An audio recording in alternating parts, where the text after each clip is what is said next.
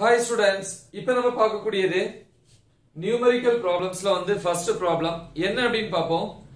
Find the final temperature of a copper rod whose area of cross section changes from 10 meter square to 11 meter square due to heating.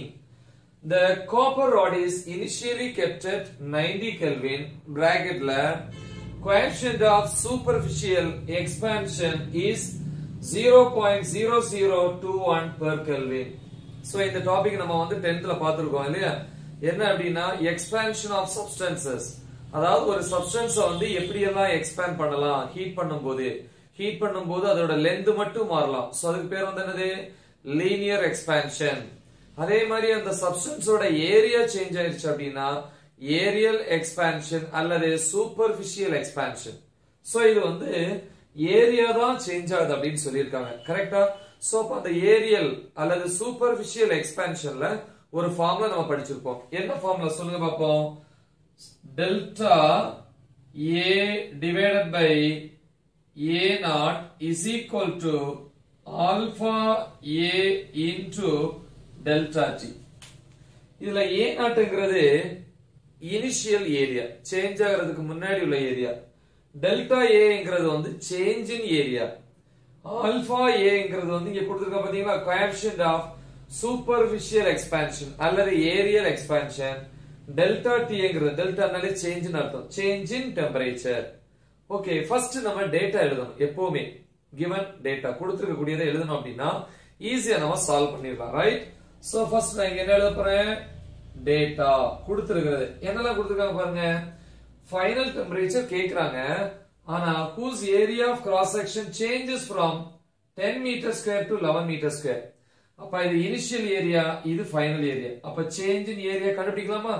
அப்ப change in area delta A is equal to initial area. எது? இது initial, இது வந்து என்னது?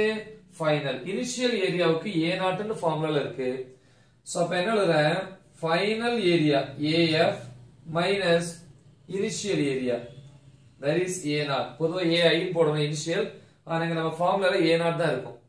சரி, அப்ப எவ்வளவு area change ஆயிருக்கு பாருங்க. 10 ல இருந்து 11 னா 1 மீட்டர் ஸ்கொயர் சேஞ்ச் ஆயிருக்கு. அதான் சேஞ்ச் இன் ஏரியா. அப்ப ஃபைனல்ல இருந்து இனிஷியல மைனஸ் பண்ணோம் அப்படினா which is equal to என்ன வருது பாருங்க. 11 minus 10. okay, so which is equal to 1 meter square. Delta A. Okay, next copper rod is initially kept at 90 Kelvin. அப்ப initial temperature is given. correct? So okay, initial temperature இத வந்து நான் TI ன்னு வெச்சுக்கறேனே. but TI is given. என்ன கேக்குறாங்க? final temperature கேக்குறாங்க. okay, so அப்ப change in temperature க்கு ஃபார்முலா என்ன? final temperature minus initial temperature. முதல்ல initial temperature எழுதுவோம். TI is equal to 90 Kelvin. அப்புறம் coefficient of superficial expansion என்னது? alpha A. alpha A is given 0.0021 per Kelvin. கேக்குறது final temperature, அதாவது TF equal to question mark. இப்ப solution போலாம்.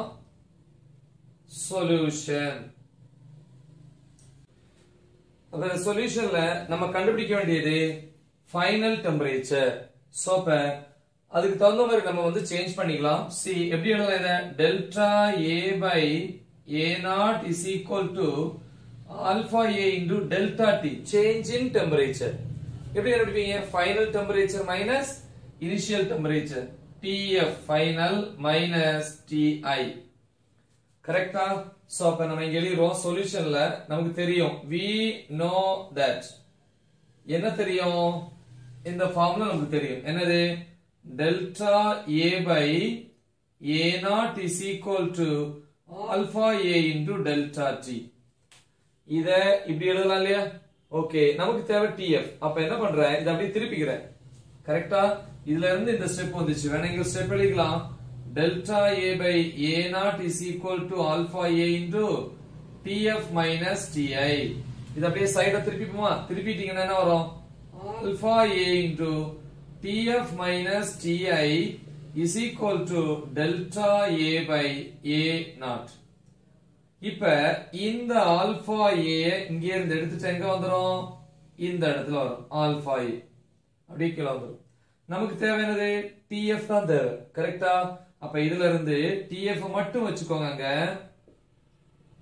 T அங்க கொண்டு போயிட்டேனா delta A by A naught alpha A minus T எங்க வரும்போது plus TI இதுதான் நமக்கு தேவையான ஃபார்முலா நமக்கு அப்ப இது தேவையில்ல இது போதும் ஓகே இதான் மெயின் ஃபார்முலா நமக்கு சோ அப்ப இதுல இருந்து delta A change in area என்னது 1 meter square 1 by A naught என்கிறது initial area பாருங்க area இது initial இது final initial area A naught இது எவ்வளவு 10 சோ அப்ப இது 10 alpha A என்கிறது என்னது 0.0021 கரெக்ட்டா the next plus Ti என்கிறது initial temperature எவ்வளவு 90 so next step TF is equal to 10 ஆல மல்டிப்ளை பண்ணீங்கன்னா என்ன வரும் ஒரு பாயிண்ட் அங்க போயிரும் அப்ப 1 by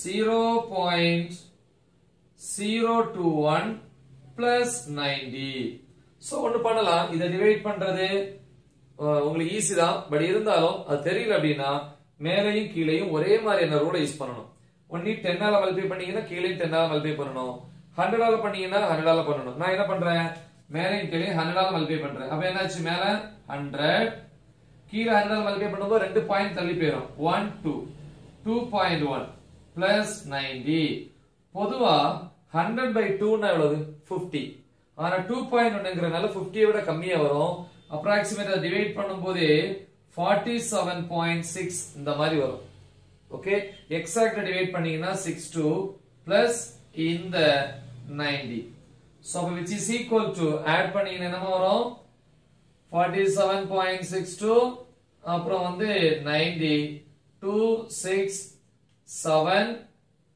இங்க 9 plus 4 என்னது 13 137.62 நீங்க இந்த 2 போடாட்டாலும் ஒண்ணும் பிரச்சனை இல்ல 137.6 எழுதினாலே போதும் ஓகேவா இது வந்து ஃபைனல் டெம்பரேச்சர் யூனிட் என்ன கெல்வின் அவ்வளவுதான் பா சோ வெரி சிம்பிள் ஒன் நல்ல தெளிவா பிராக்டீஸ் பண்ணுங்க மறக்காம உங்க ஃப்ரெண்ட்ஸ்க்கு இத ஷேர் பண்ணுங்க all the best thank you